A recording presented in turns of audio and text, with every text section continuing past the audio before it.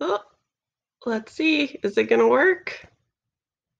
There we go. Happy Monday, scholars. So excited to finish our last week together. Can you believe how quickly this has gone by? In just 1 week, you'll be on summer vacation and you'll be fifth graders. I can't believe it. And I couldn't think of a better way to end our week by talking a little bit about poetry. We've done a lot of grammar, we've done a lot of informational text, but I'm really excited to have our last week diving into some narrative text because I think it is like the most interesting and the most fun to learn about. So today we're going to be talking a little bit more about poetry. Our essential question for this week is really going to be asking, how do we read and annotate a poem using story? So we know that when we have like a narrative story, it really flows and makes sense to use a story organizer. Today, we're going to continue talking about reading a piece of poetry and determining the best way to annotate for important parts of the poem.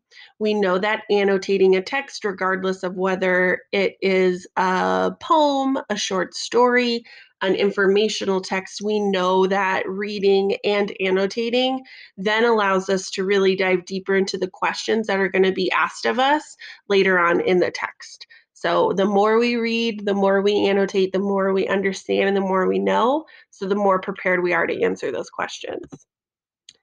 Our agenda for today is going to be a quick lesson overview. We're going to do a little bit of a skill review, do some oral drill questions around poetry, and then talk about story organizers with poetry. You'll listen to Mrs. Lardner read through a poem and model how I would fill out my graphic organizer.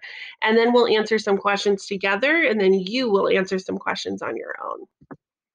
The secret word today is zebra. The secret word is zebra. And if we can get 90% of scholars to complete this assignment, I will upload, I think, kind of a funny TikTok that I made, but you'll only get to see that if 90% of you complete the assignment today. So the secret word is zebra. You know what to do. Go ahead and scroll on down. You're going to answer the questions in your Google form. Click next, and then I will see you in the next one. Bye, guys.